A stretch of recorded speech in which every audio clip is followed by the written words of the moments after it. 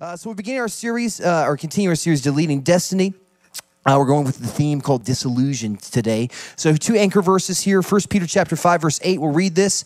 And then another verse, and then my good friend Kirsten Martinez will be sharing this morning at the end of my message. So get ready for that. So 1 Peter chapter 5, verse 8 says this: discipline yourselves, keep alert, like a roaring lion. Your adversary, the devil, prowls around looking for someone to devour. Ephesians chapter 1, verse 3.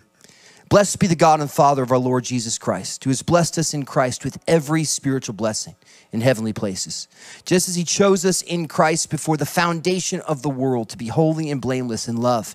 He destined us for the adoption as his children through Jesus Christ, according to his good pleasure and his will. Let's pray. Father, we again thank you for your word that does not return void. It's living and active. Holy Spirit, do your work today as we talk about things that are difficult at times to discuss. Would you speak on my behalf this morning? God, you're already speaking to people here. We just addressed the sleeplessness. I had a sleepless night last night where the enemy was trying to get a hold of my mind. He was trying to distract me. Father, we pray for those right now that are in this room that are restless in spirit. Declare peace in the name of Jesus. Just with your eyes closed, you've been in that place where you say, you know what? I've had many sleepless nights recently, and I can't find peace. Lift your hand up if that's you. Father, we declare peace in Jesus' name. The enemy will not have a heyday. He does not have authority or power in the hearts of your people. God, we ask for freedom. And those that have been discouraged and overwhelmed, they've been distraught, on the verge of giving up, we say, don't give up in Jesus' name. Holy Spirit, would you come and bring hope and courage this morning? Those watching online that feel alone and isolated, Jesus, we thank you that you're the comforter, that you're the one that surrounds us. Lord, I pray that you just put people's names on our hearts to call and to text, to message right now. Let them know they're not alone, but you see them. You hear their prayer. You're listening to their heart cry. God, we thank you that you're the God of comfort. God, do your work, have your will today. Heal hearts and bodies. Received a text message from my friend this morning who had a couple words of knowledge. He said this: there's a ton of unrest and anxiety. Some can't remember the last time you felt peace, and you need a fresh outpouring of a touch from the Lord. Just eyes closed, that's you. So you know, I need a fresh outpouring of a touch of God's Spirit. Just lift your hand up. Father, we pray for those that don't know peace, that haven't found it in a while, that you are the comforter, you're the healer, you're the restorer of all things that are broken. Thank you, Holy Spirit, for your goodness. In Jesus' name. Everybody said, amen. Turn to the person next to you and say, come on, God's got this. He's got this. So right after World War II, as Americans settled back into the workforce, a new technology became the centerpiece of the American household. Colored television was now available for everyone to buy. Now, television was not a new technology. It was quite old, but now it was readily available as many of the factories could now produce televisions at a mass scale. And thus was birthed the early 1950s classic television shows. Anybody out there with me? The classic TV shows like I Love Lucy. Any I Love Lucy people? The Honeymooners. Remember the Honeymooners, right? And the greatest whistle solo of all time, the Andy Griffith Show. That was, for me, the favorite. Nick at Night, Dick Van Dyke, all that great stuff. Classic television. However, there's one show that really has stood the test of time, and it seems like every generation has a resurgence of watching this particular show, and that is The Twilight Zone. The Twilight Zone is one of those. Now, for those listening, I did not say Twilight. Twilight's very different than the Twilight Zone. Twilight Zone is very specific. But we can all remember an episode that may have made an impact on us if we saw it. Now, if you talk to people that are true fans of the show, they'll have their list, their top 10 things that were most important for them, like To Serve Man or Where Is Everybody? My personal favorite is Finally Time Enough, which featured Mick from Rocky as the librarian. I don't know if you ever saw that one. But there's so many classic episodes, but perhaps the most disturbing of its time was an episode called The Eye of the Beholder. And in this particular episode, it opens up with a woman named Janet Taylor in her bedside, and her face is heavily bandaged. And you hear this conversation between Janet and her nurse, and she begins to speak of some type of facial deformity that she has. And you hear this confession from Janet She says, ever since I can remember, ever since I was a little girl, people have turned away from me. The very first thing I can remember is a little child screaming when she looked at me. Haunting words. You then have the doctor come in and ask, how the process is going. And Janet says, when can I remove the bandages? And the doctor says, not yet. We don't know if the surgery was a success. And then the doctor gets into a discussion with the nurse and says, I don't understand why we have to judge people by outer beauty. Why do we have to judge so many by outer beauty when such a sweet soul like Janet? And she says, don't speak that way. You know it's treason. Ugliness is outlawed. This is the phrase. Well, as she continues to plead that the bandages be removed, eventually they're removed and the doctor says the surgery was unsuccessful. Janet screams and you then see her face, and this is the face that is revealed, that of a beautiful woman. And you're caught off guard by this. You think, how is this an unsuccessful surgery? That's an amazing plastic surgeon if it turns out like that. And then as she screams distraught, she's then held back by the nurses, and it reveals the face of the nurses. And we see that their faces are twisted and distorted. They have noses of a swine.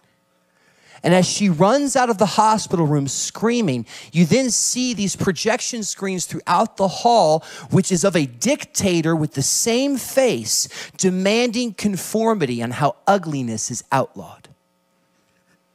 You then don't know what to think of this. She's then led into another room. She's finally consoled. As Janet's there, she's met by a seemingly attractive man, in which she's going to go to the village of the exiles where they outcast all the ugly. And this is how it ends. And it says, beauty is in the eye of the beholder. Disturbing show, disturbing image that really was haunting and caused you to ask, what is true beauty and what is culture's conformity actually producing? And this was in the 50s. And now we see how the lies have gotten louder.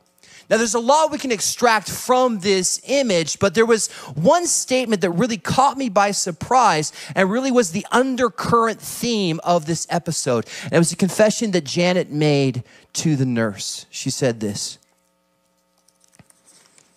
page 2. She said this, I want to belong. I just want to be like everybody else.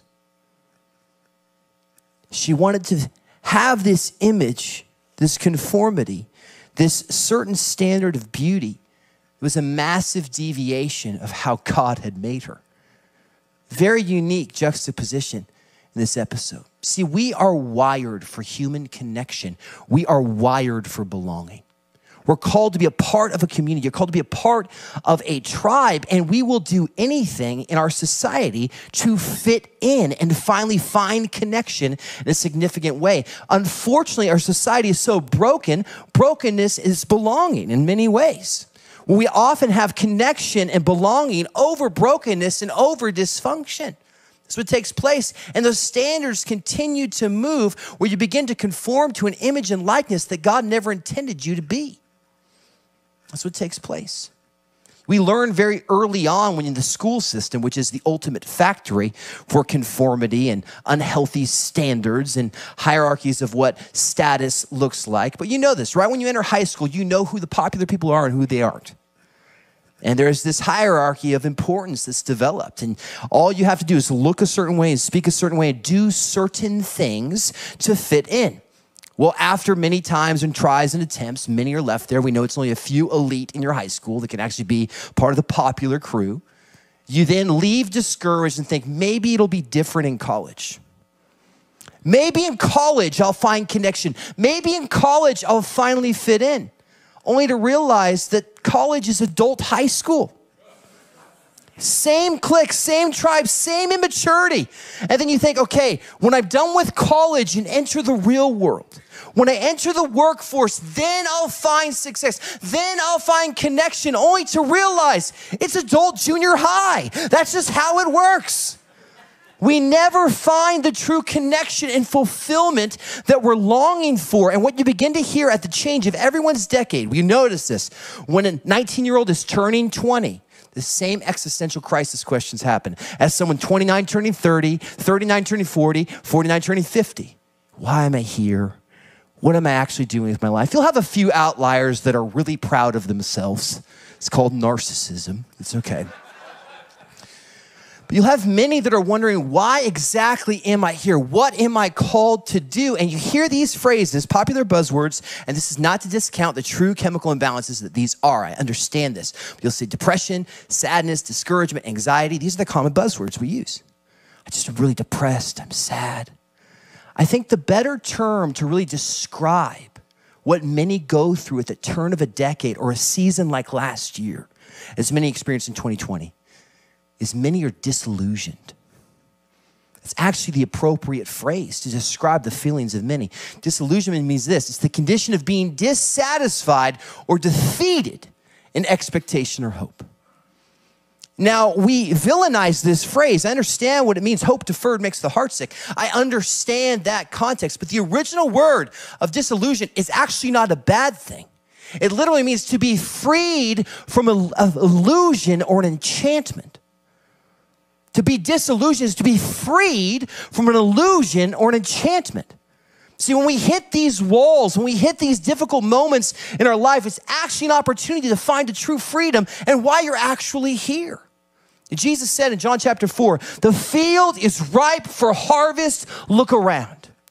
When you begin to hear people confess and share a season of disillusionment they're in, the Spirit is speaking to him. They're speaking to them. And guess who is that person that's called to bring the Spirit in that conversation? It's you, not a Sunday service. It's in those moments that we have to recognize the field is ripe for harvest. When people begin to share about their discontentment, the Spirit is speaking and he wants to use you to partner with what the Spirit is speaking. That's a ripe harvest moment. But many of us hear someone's confession, we hear the disillusionment, we say, man, let's just hope it gets better next year. And we actually partner with the disillusionment. We join, we come alongside disillusionment in that way. That's not helpful. We're called to come and speak confidence and courage. Lift up their spirit. To encourage means to infuse with courage. That's what those moments are. We're called to come alongside of them. What happens is we have this ripe harvest moment. We ignore it, but there's another sower that's also looking to deceive, and his name's the devil.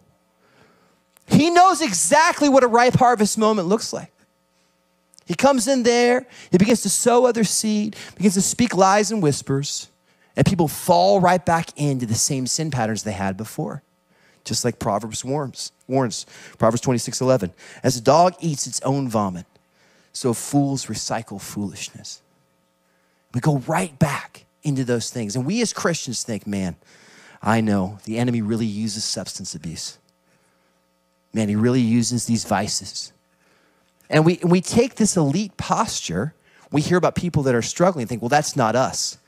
And we think that the enemy has only one weapon of deception. We think he only uses one thing. In the same category, he uses porn and drugs and alcohol. He's cunning. He's wise, the Bible says. It's not the wisdom that the Spirit has, but he is cunning. He's divisive. See, what he does, it's not the only weapon. Substances is not the only weapon he uses to delete destiny. What he actually uses is substitutes for significance. That's his true strategy. See, I'll say it again. Here we go. Thank you, Lene. What he actually uses is substitutes for significance. You were wired to have a significant connection with the Creator you were made in the image of. That's how we're wired, Genesis 1:26. And we will make mankind, humanity, in our image and likeness. Guess what? That covenant was broken. They felt shame. The Spirit left. And now we're left with that vacancy that only the Spirit can fill. And so what happens is we know we are wired for more. The same questions happen. What I love is watching the arc of Jordan Peterson just totally take over a lot of masculine men that needed to know, remind who they are. He began to speak about meaning and suffering. Because guess what? That's what it is. Guess what also talks about meaning and suffering? The Bible. Significantly. And we have to refine what that purposeful connection is with the creator and the image we're made of. That's really what it is. So as we have this significance vacuum, the enemy brings substitutes in its place. And here is his main playbook. I'm gonna let you in. These are the three chief plays he uses for substitutes for significance: success, sexuality, and status. This is it. You say, well, isn't success and status the same thing? Actually, they're not. Success is about acquiring material wealth or material possessions. Status is about acquiring power and influence. Different. Now, there can be a combination that he uses in someone's life, but these are the three chief things he uses. This is his playbook. And see, these in and of themselves are not bad things. They're not evil. But see, what happens is he uses these tools of Jesus, of the Father, and distorts them. And what was intended to glorify God, just in the end, glorifies humanity and our depravity. They become the idol. They become the thing we worship rather than a vehicle in which we worship God. That's what happens. Joseph was successful. It's a biblical concept, but he was successful because of the provision of the Spirit of God in his life, even in prison. There's different things we could talk about here. We don't have time for it today. So the tragedy of these three things being misappropriated, becoming idols in our culture, is that when you ask a child today what they want to be when they grow up, it's no longer a teacher, a doctor, a nurse, firefighter. You know what they want to be? They want to be famous. It's the number one thing a child wants to be today. My kids said, Dad, when I grow up, what do you want to be? He said, I want to be a YouTuber. Son, that is not your aim in life. But the word that's thrown around is you're called to be an influencer. Influence, status. And we utilize all these things to manipulate emotions and expressions in people and distort God's original design for each and every one of us. The Twilight Zone episode is happening in real time, my friends. We're here. There's a demand and a standard for a certain type of conformity, a certain type of image that is taking place. But here's the problem. Those people that are the influencers, go ahead and put it back up. They're as depressed and dissatisfied as all of us are. Because they too are looking for the answer. They're still trying to find their significance. Listen to a real interview of somebody that reached the arc of fame and no longer has it. Watch a boy band documentary. You guys all remember, I want it that way. Tell me why. There it is. We all remember that era of these icons that had it all. And then you watch the crumbling of their lives. Pop stars Instagram. They're so sad, so grieving. Those that were the sex symbols of my age, watching them now, it's just so grieving to see the effect it's had on their life. They're still searching for significance. We've fallen into what Haggai warned as I was praying through this. This is what the Lord reminded me of. This really is what set the stage for this message today. Haggai chapter 1. Verse 6, you've sown much and harvested little. You eat, but you never have enough. You drink, but you never have your fill. You clothe yourselves, but no one is warm. You that earn wages to put them into a bag with holes. It's the condition of our culture. So where we are, we can acquire much. I mean, one of the most depressed places in all of our city is not Thiles Manor, it's Granite Bay. Serious, let's just speak straight. You want to get depressed, go to El Dorado Hills. People that have everything, yet are still longing for something that's not satisfying. This is our call as a church, is to find what this is. Now, Yahweh gave them a solution. The solution is odd, but we'll connect it here in a minute. His solution to them to satisfy that need for enough was this in verse 7. Thus says the Lord, consider how you have fared. I love that phrase. He says, go up to the hills bring wood and build the house so that it may take pleasure in it and be honored. What does this mean? They had neglected the stewardship of the temple.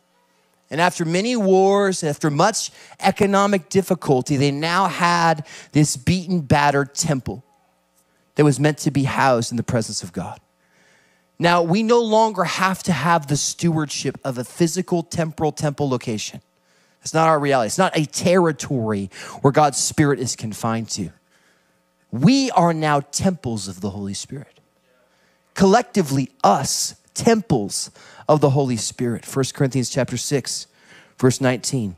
Or do you not know that your body is a temple of the Holy Spirit within you, which you have from God, and underline this, and you are not your own?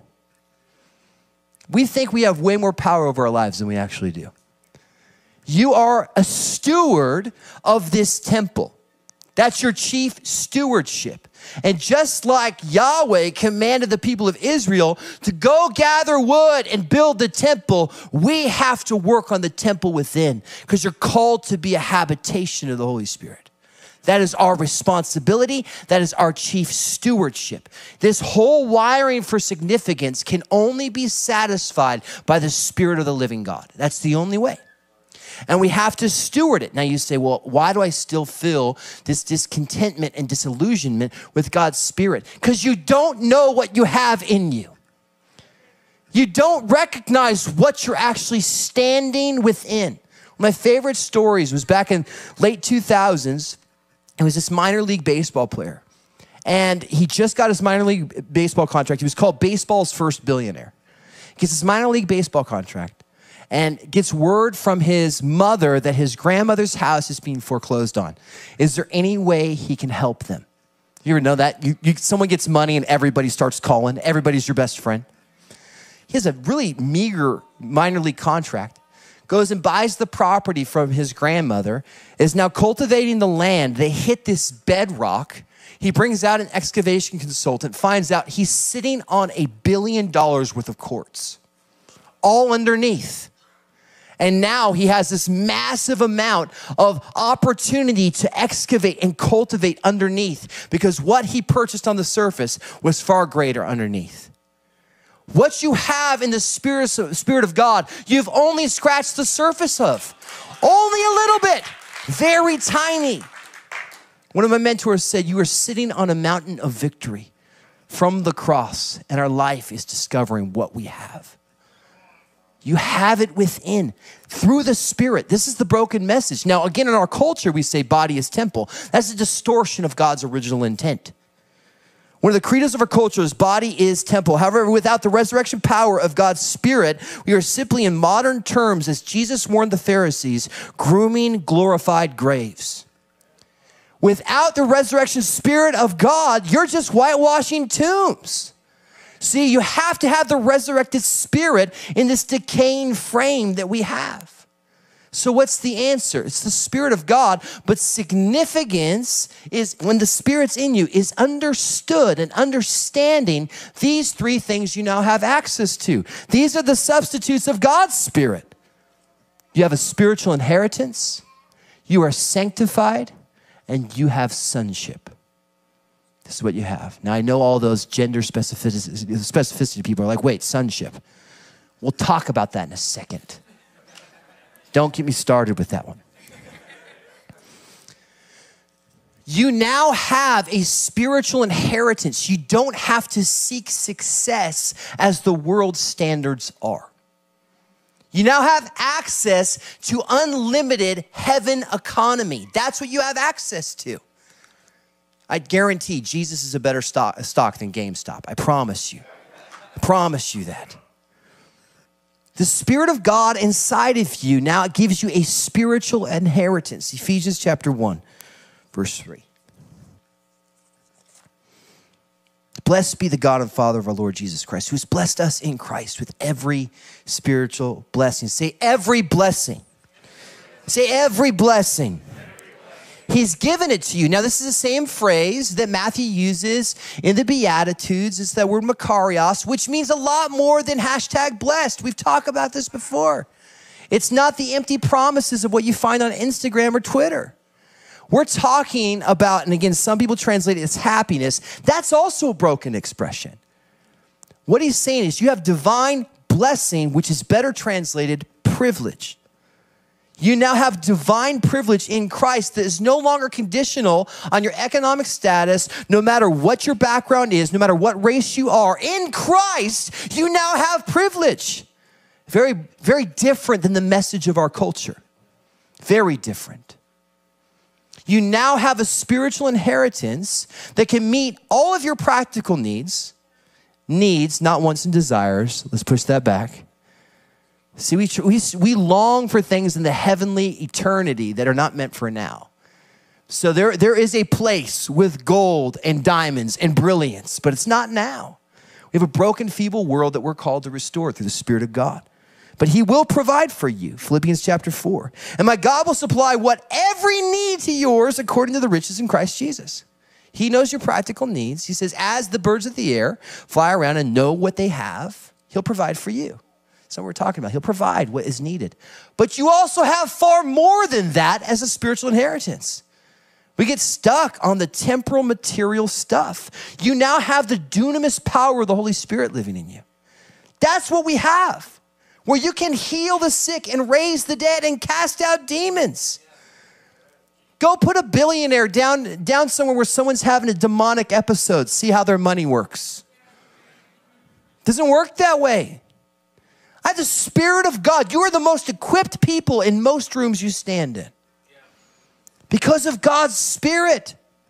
We stress out so much about what we're supposed to say. Didn't Jesus say, you will stand before kings and leaders and I'll give you the words.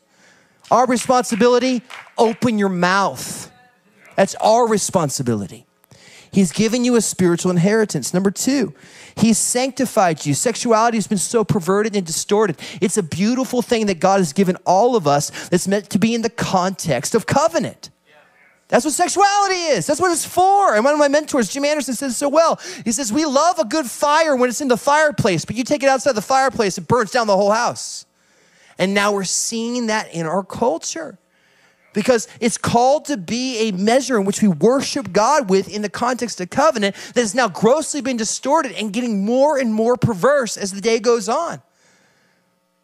It's unprecedented what your kids have access to on their iPhones. Like just, if anything you hear today, protect your kids from what's on their iPhone. There we go, rant over with that one. You're sanctified, Romans 6:19. I'm speaking in human terms because of your natural limitations. I love the way Paul says that. For just as you once presented your members as slaves to impurity and to lawlessness, leading to more destruction, so now present your bodies as slaves to righteousness, leading to sanctification. You are sanctified. It means you're washed, you're made pure, you're holy, you're restored. You are sacred now through the Spirit of God. It's a whole lecture in itself. Study sanctification. You are now made holy and blameless. See, what happens is we have this perversion of sexuality because we're trying to find significance when we're longing for sanctification. And so we try to find this and we try to do it more, and it only gets worse and worse and worse because you're designed to have sexuality in the context of covenant. Number 3, you find significance when you understand your sonship. Romans 8:13. For if you live according to the flesh, you will die. Underline, highlight, write that in your Bible. Whatever you need to remember that. If you live according to fleshly desires, you're going to die. But if by the Spirit you put to death the deeds of the body, you'll live. Some of you need to put some things to death today. You need to kill some things in your life. And you say, you know what? I'm going to sacrifice this on the altar under the Lord as an offering, but I don't want it anymore. Invite someone in that process, those things that you've been entertaining, those vain imaginations that you're feeding in your mind. It's toxifying your thought life. For all who are led by the Spirit of God are sons of God.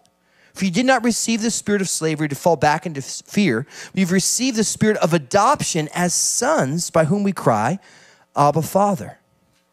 Now you say, isn't that sexist? It's biblical. This has nothing to do with gender It has everything to do with status. It's exactly what it's talking about. A lot of us get really hierarchical in the Bible when we talk about how male dominant it is. Everybody's all hackles are up. I can feel it on both sides. Razor wire I'm walking on right now. Here's the deal. Here's the deal. We've made such a big thing about women in ministry and all these different debates. You take your theological premise, you study your stuff out. Here's the deal.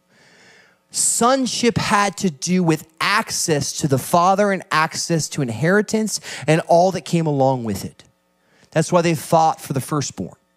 That's why there's such a fight between Jacob and Esau over the firstborn status. Jesus is now, Jehovah's Witnesses take it way out of context, the firstborn of the dead. Does not mean he's the firstborn created one. Colossians 1 is not speaking of that. God came in human form and is now the firstborn son. He's the preeminent one, that we now have access to all the sonship inheritance because he shared it with us. He's giving you now access to everything in the Father. That's what we have. And no matter boy or girl, you now have sonship in Christ. That's what this is. And why do you think gender is such a massive issue today? And why is gender fluidity so massive? Because they don't know who they are. They're longing, they're trying to find significance. They're trying to find their place. They don't feel comfortable in their own skin because God's Spirit isn't in there yet. We need to introduce them to true love, and we get lost in these things. We get lost in gender debate. We know how we're wired. We know how God had made you. He gave lady parts and boy parts. We understand those things, but speak to the Spirit because there's a war over that soul. That logical thinking is not working. The Spirit has to intervene. That's the moment. You speak about significance that the Spirit brings. You'll see breakthrough. That's it. Church, it's time to stop villainizing all these things. And you're going to go off and I'm going to get emails, I know. What does that mean? We're not going to stop. We're talking about access in Jesus. That's what we're talking about. When you understand the significance of the Spirit inside of you, you'll begin to walk in the authority as sons and daughters of God. See, we've changed our modern translations so much because we're so afraid of offending people. So afraid. And it's not, and again, I understand the plurality of the Greek words. I get it. But this has nothing to do with gender specificity. And right now, if you're all anxious about women in ministry, listen, you know the person that blew up the women in ministry conversation? Jesus did. Jesus changed all of that stuff. He really did. Well, what about Paul and Timothy? I understand. There's structural elements of governance. I get those things. But the reason why Martha was mad at Mary wasn't because she wasn't making enough matzah. It's not what that was about. The reason why Martha was angry with Mary, look this up in a theological context, is because she took the position of a man sitting at the feet of a rabbi to learn, and those that would learn would teach. That's why they were angry. Jesus allowed one that was not worthy to sit at his feet and learn. That was the issue. N.T. Wright article, look it up. There we go, enough said. You are called to walk in significance that the Spirit has given you. And that searching for significance will not be met by success or your sexuality or your status. Those are not evil in and of themselves, but misappropriated. They will glorify humanity, not the Holy One. But we can stand in confidence in the Spirit of God that has come to bring you a spiritual inheritance. It's come to sanctify you and purify your conscience, purify your spirit, and you now have access as if you were a son.